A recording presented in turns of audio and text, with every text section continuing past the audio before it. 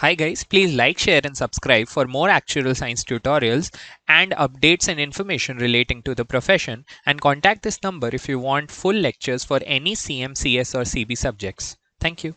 Okay, so it's been brought to my notice that people are struggling with this particular question. So let me just look at it and see. I actually found this to be very straightforward. So let me see where you're struggling. So what we'll do is with the questions like joint life questions, and reversionary annuity sort of questions, what you really need to do is you need to visualize the sort of payments that are happening and break them down in terms of the annuities which are familiar to you, something which you already know. Okay, so here the question says a special joint life last survivor annuity of £10,000 per annum is payable continuously in respect of a male and a female life, each aged 60 exact. Payments commence on the first death, so they are starting on the first death and they continue for 5 years after the second death. Okay, calculate the expected present value of this annuity. Okay, and this is the basis. So I think this is straightforward stuff. Let me just show you the payment structure. How will it work? Okay, so you have two lives. Okay, they are aged 60 exact. Okay, so both of them are aged 60 and 60. Now let's just say at some point of time you will have the first death occurring. Any one of them can die, because we don't care about the order of death here. They have not said male dies first, female dies second, whatever. They are saying the first death and the second death. That is all your payments are dependent upon, right? So you have payments happening between the first and the second death, and then until 5 years after the second death. Okay. So yeah, so here you have payments for 5 years. Now you can actually break this into two parts. The part 1 of this is a simple reversionary annuity payable from the first death to the second death. Okay, but then again you don't have conditioning on who dies first and who dies second. So basically this is your payments between the first death and the second death. Okay, so how do you model this part? And then you have payments which are happening for exactly 5 years. Mind you, this 5 years is a fixed time. And this 5 years occurs after the second death happens. Okay, so this is part A of the contract and this is part B of the contract. Okay, so first of all let's just deal with part A. So part A models the payments between the first death and the second death. Now how can you view this? For part A, you can actually, if you have between first death to second death, okay, let me call this 1 and let me call this 2. So you want all the payments here, right?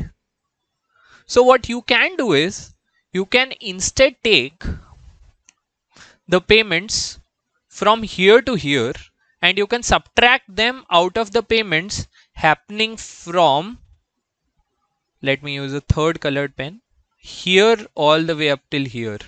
Okay, so I am saying you take all the yellow, you take the whole yellow range and from that you remove the red range, so only the green range remains, right?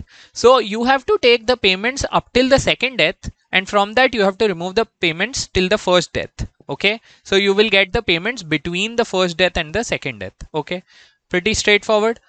Now how to model that? What are the payments till the second death? Payments till the second death is a last survivor annuity, right? So 60 60, right? And yeah, this is your last survivor annuity. It's continuous. I don't think I have any selection. I cannot. This is PMNI into C20. Okay, so this is your whole yellow range. Let me write this in yellow only. Okay, so that will actually make things visualizable for you. Sorry. Okay, so this is A bar 60 60, male, female. Okay, perfect. Now what's next? From this, what do you want to remove, right? And sorry, bar was over this. This is the last survivor annuity, right? From this you want to remove the red range, which is what? It's just payments till the first death. Payments till the first death. What is that? It's a joint life annuity. Payments till the first death. So 60 60, you have M and you have F. Okay, so this is your part A. Now what about part B of the contract? Okay, Part B of the contract is just payments for 5 years after the second death. Now think about it. These payments start as soon as the second death happens, right? And then they continue exactly for 5 years. Nothing can stop these payments once they start. They are certain. These payments are certain. They cannot be stopped by happening or non-happening of any events. They are triggered by the second death, but they cannot stop after that. So what do I take this as? You can take an annuity certain and you can multiply it with the assurance function. uh, so actually, let me just break this down for you. Let's say you had a payment of £1. You had a payment of £1 uh, when the second death occurred. Just a payment of £1 when the second death occurred, right? So what would that be valued as? Well, that is the assurance function for 60/60. You put a bar M and F. This is your payment of £1 payable on second death, exactly here. But do you have a payment of £1 payable on the second death? No. You have a payment for 5 years after the second death. Okay. So what can this be valued as? This can be valued if I discount all of these payments. This looks a bit bad. Let me just erase it. Okay. So if I want to value all of these payments from the second death and these 5 years, I want to bring them all to the second death. They are certain payments. So how can they be modeled? They can be modeled as A bar. Okay. But a certain annuity for 5 years. So 5. So now this is your whole payment structure. If you add A and B, you will get your answer. Okay. Now I think typing wise, I think you can manage. This question is not difficult to manage. Just stick to the notation sheet and you can manage it. And the amount, well, it's 10,000 will be multiplied with everything. Okay. So that is how it works. Great. So this is what I have. Okay. I hope that clears it. This will obviously be A bar. Okay. So now let me try and type this. How will I type this? So I have let's just go to Word. Okay. So I want to find the EPV, which is equal to A bar. I mean, let's start with the amount. So you have 10,000. 10,000. You have 10,000 times A bar 60/60, and you have a bar over the whole thing, right? So I mean, I will just write, let's assume that the first life is male and the second life is female. Let's assume that the first life is male and the second life is female. Okay. So you have A bar, then you have 60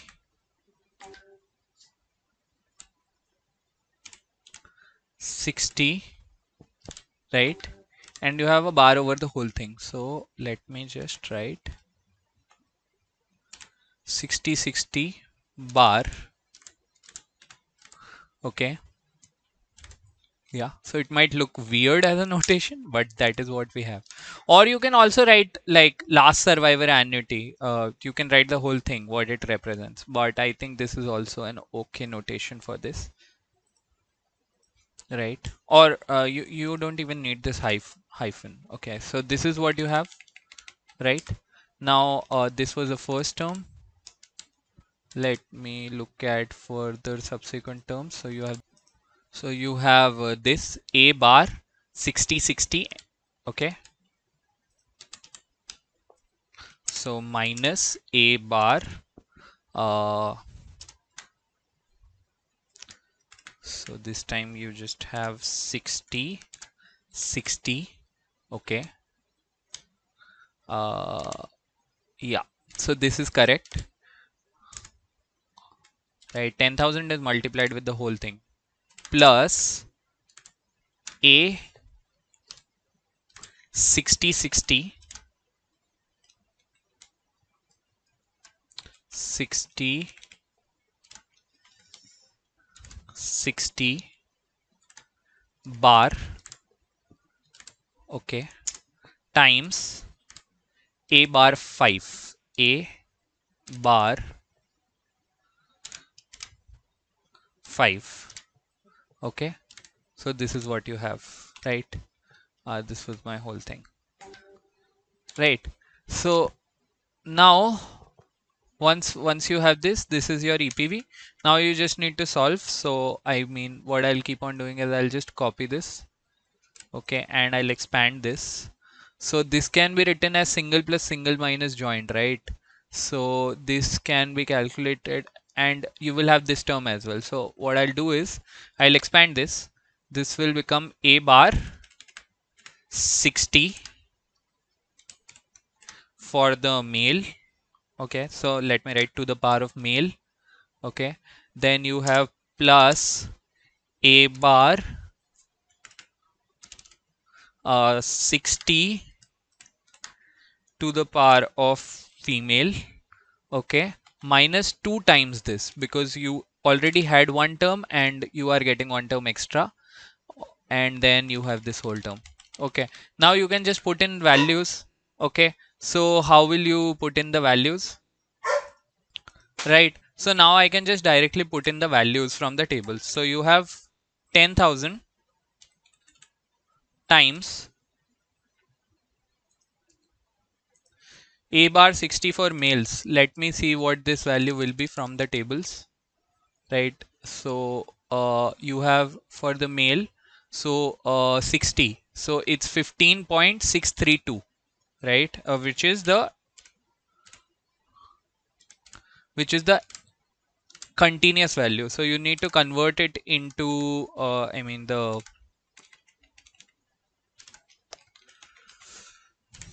you need to convert it into the continuous value. This is the due value, okay. Plus you need the same thing for female. So you have this at age 60, this is your value 16.652. So you just paste this, but you need to add 0.5 to it, okay. So plus 0.5, okay, minus 2 times, what do you have, a bar 60, okay. So yeah, so you need to do that as well. So you have this, so a bar 60 will be 60, and you have 0, right, same age. So I mean, let me rotate this. So you have again 60, you have 0, 14.090. So 14.090. So plus 0.5. Okay. So these are the values that you have. Okay. Plus you have this number. Okay. Now this is a number which is an assurance function, right? So you need to find it from the annuity function by applying the premium conversion formula. So how will you do that? You will just take so how I do it is, so you have to take a bar 60 bar, right? So you have to apply the premium conversion formula. That would be 1 minus delta, that is the force of interest, or I can just write it as directly log of 1.04, right? Times, what do I have to use for this? I will have to use, also that there's some small error here. These will be minus 0.5, okay, not plus. These will be minus 0.5 because we are going from due to continuous, right? So you have 1 minus a log of 1.04 times single plus single minus joint. So I will do single plus single minus joint, and you have to use the continuous annuity factors, right? So it would just be single plus single,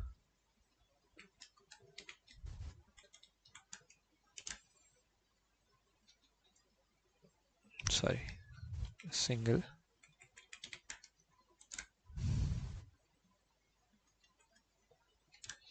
minus joint, right? So joint is this.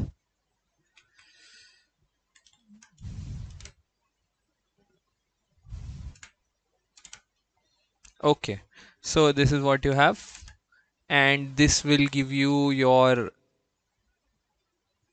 A bar 60/60.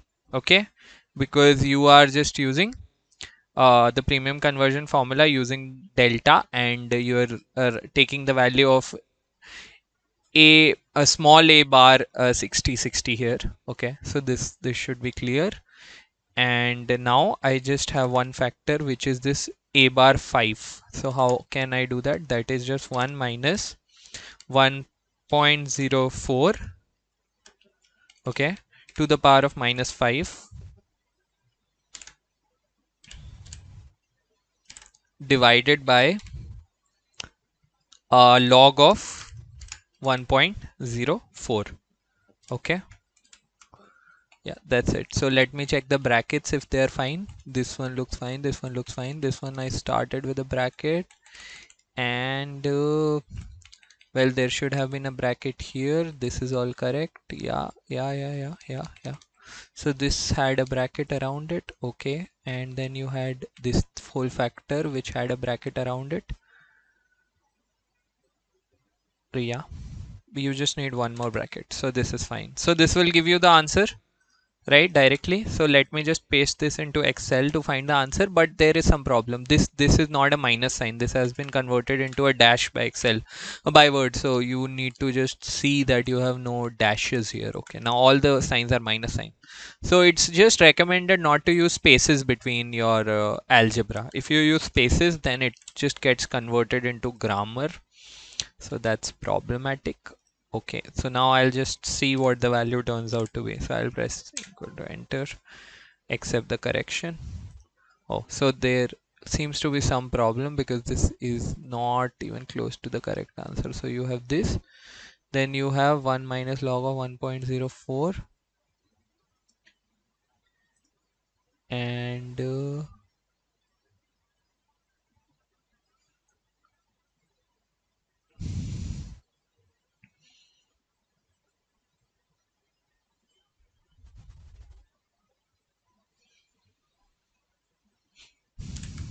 so you need a bracket here, right? And yeah, this is multiplied with this is divided by this seems okay now. Yeah, so you get your answer as 54,934. I think this is the correct answer.